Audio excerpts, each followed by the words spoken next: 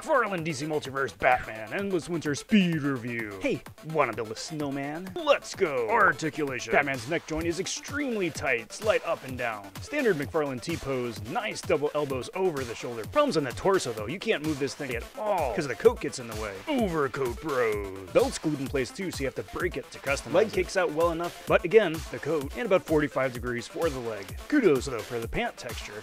Nice. Accessories. He comes with a batarang that looks like a Beyblade. Let her rip. The goggles slide nicely over the eyes too.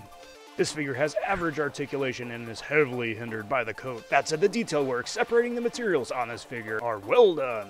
Nice to stand on a shelf, but that's about it. 7 out of 10. Dude, you doubled down on this vigilante thing, didn't you? This is Robverse Toys. Subscribe. See you next time.